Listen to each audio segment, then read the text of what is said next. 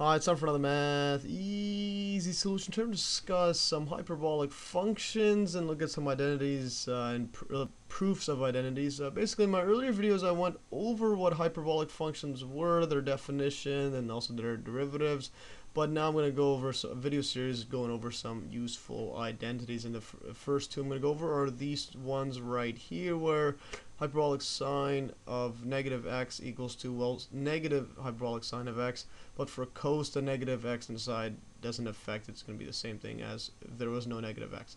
So the proof of this one's quite simple. Well, let's go over the first one first. Well, we know that hyperbolic sine of x is just equal to, by definition, e to the x minus negative e to the negative x divided by 2. So this is by definition.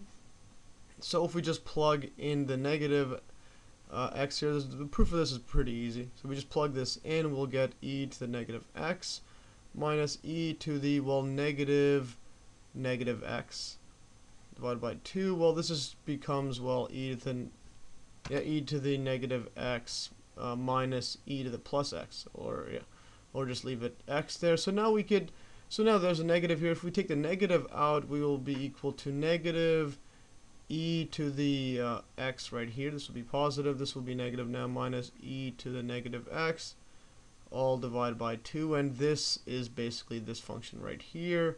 So this equals to negative sinh, or hyperbolic sine of x.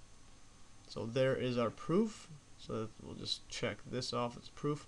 So now the second one, this cosh of negative x, well, it's we know that cosh of x is equals to e to the x plus e to the negative x. That's the same thing as sine, except there's a plus, divided by 2. So now the proof, again, we just plug this in.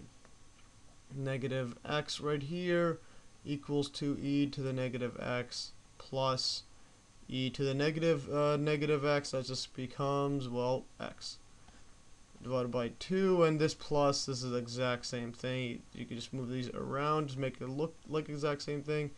Negative x over 2, and this equals 2 cosh of x, and it's the exact same thing. So there is our proof for that. I'll just check it here.